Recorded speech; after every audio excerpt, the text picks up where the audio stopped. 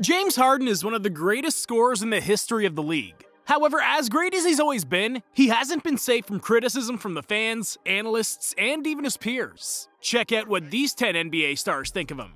Number 10. Kevin Durant.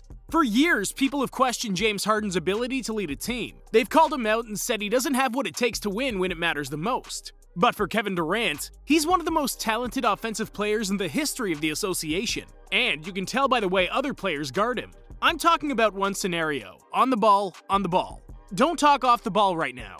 On the ball, if two people run into the half court, tell me the difference between it happening with Steph Curry and James Harden. Same result, that's all I'm saying. Off the ball, it's different. Steph creates way more opportunities off the ball because he can catch and shoot quick and he run off. I'm not talking about that scenario. I'm talking about dribbling up the court with the ball in your hands and two people come up, Durant said. Also, KD knows Harden better than most of the players in the league. They were teammates when they were young up-and-coming stars in Oklahoma with the Oklahoma City Thunder and teamed up once again with the Brooklyn Nets. I know how much he cares. I know how much he wants to be in this moment. It sucks. Wishing him a speedy recovery. Keep him involved as much as possible. It's just a bad break, Durant said when Harden got hurt in the playoffs against the Bucks. Number 9. Chris Paul. Even though most outsiders tend to say that James Harden is a bad teammate and that he drove his teammates away from the Houston Rockets, not everyone seems to agree on that take. But if you were to ask Chris Paul, he acknowledges that they should have had better communication outside of the court, as he felt like Harden shouldn't hog the ball when the games were on the line.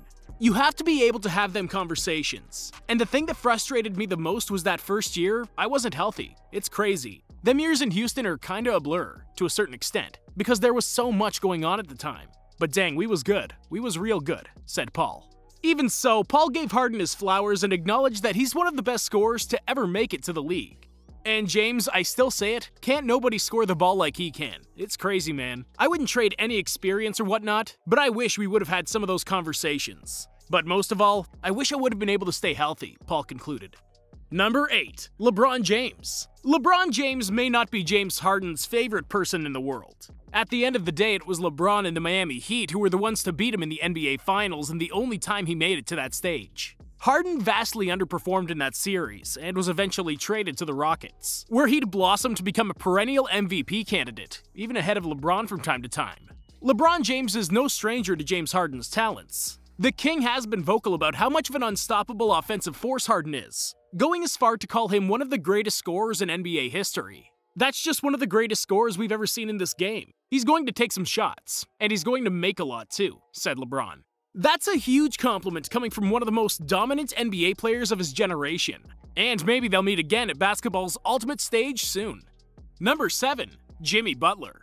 Jimmy Butler seems to agree with LeBron James's assessment. Recently, he called him the most unstoppable scorer in the NBA, lauding how easy it was for him to put up video game-like numbers against the fiercest defenders. Step-back floater, Eurostep, he has so much in his package. And he's always hitting tough shots. His whole attack is built off that step-back. He hangs the ball out there and teases you with it, and then he waits for you to make a move. He's reading you. Whatever you decide to do, he's got a counter for it. Because if you give him too much space, he's gonna take that step back and probably make it. If you get too close to him, if you try to get up into him and take the shot away, he's either going to lean into you and draw a foul, or blow right by you and take it to the basket. He's one of those guys you game plan for. Like you go into the game saying, we're not gonna let James drop 40 on us, and he still drops 40 on you. That's the mark of an unstoppable player. I think if you ask multiple people who the most unstoppable player in the league is right now, it would be a toss-up between a healthy KD and LeBron James. But if you ask me, it's James Harden for the win, Butler said. Number 6. Giannis Antetokounmpo. But for every person who lauds you, there's usually going to be someone who doesn't like you at all. And Giannis Antetokounmpo and James Harden have never liked each other, and likely never will. It all started when Harden took a swipe at the Greek Freak by saying he should have been the MVP.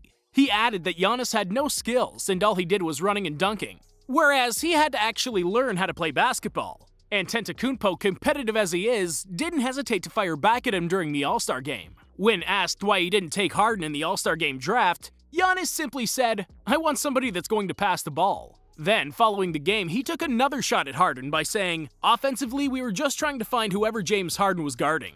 That's who we thought we'd have the opportunity to score on." Giannis has already gone the distance and won an NBA championship, a Finals MVP, and multiple individual awards. So, for now, we'll give him the edge over Harden. The ball's in your court, James. Number 5. Joel Embiid.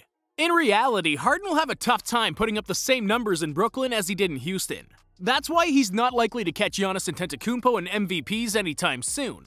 Then again, he won't hesitate to change his game for the sake of the team if that means having another shot to win an NBA championship, which seems like a huge possibility playing side by side with Kevin Durant and Kyrie Irving. Recently, Joel Embiid lauded him for the adjustment he made, going from being the alpha dog and the Rockets' go-to guy to giving up shots and setting his teammates up, even if that meant his scoring numbers would go down.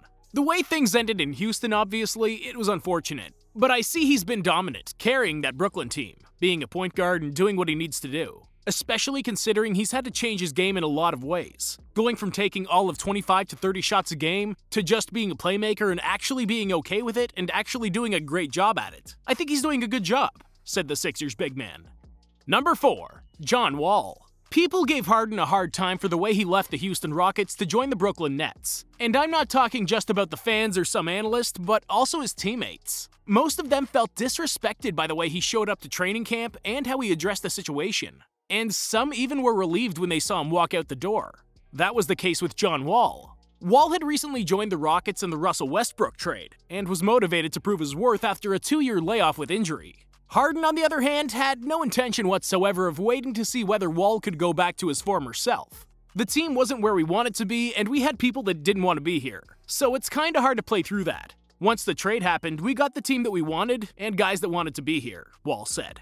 Ironically, Wall's tenure in Houston wasn't exactly successful either, as he missed most of the season with injury management. Harden, on the other hand, was pretty close to a trip to the Eastern Conference Finals. Number 3. Jason Tatum.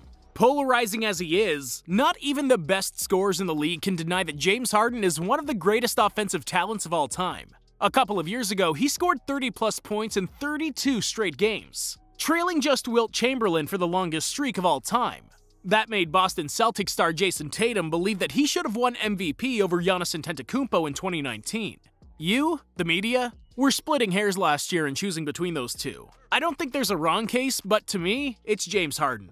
When he scored 30 for like 42 games in a row or something like that, Chris Paul was hurt a lot, and they were dealing with a lot of injuries. It's just what he was doing was pretty remarkable, Tatum said. Number 2. DeMarcus Cousins. DeMarcus Cousins isn't one to mince his words about anything, and the way James Harden left the Rockets clearly infuriated him.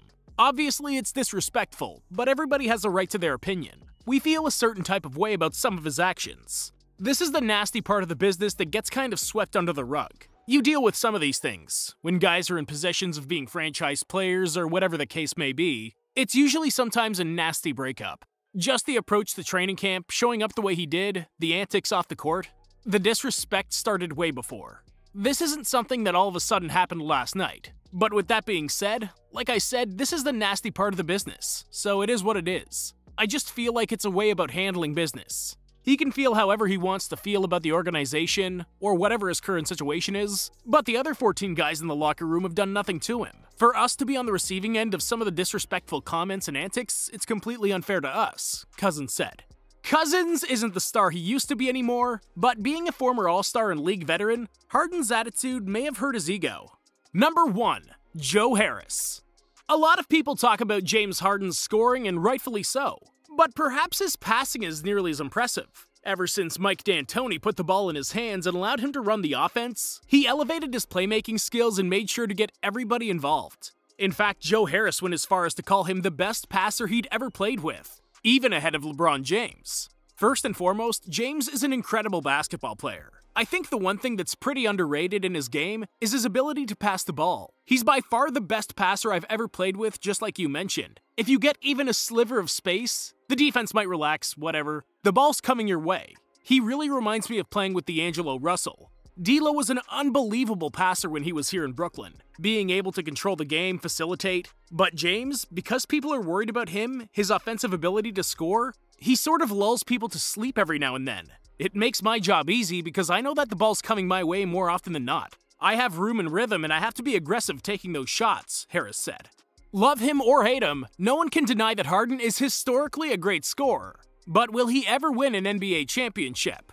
Let us know in the comments. And don't forget to like this video and hit the subscribe button for more top NBA content.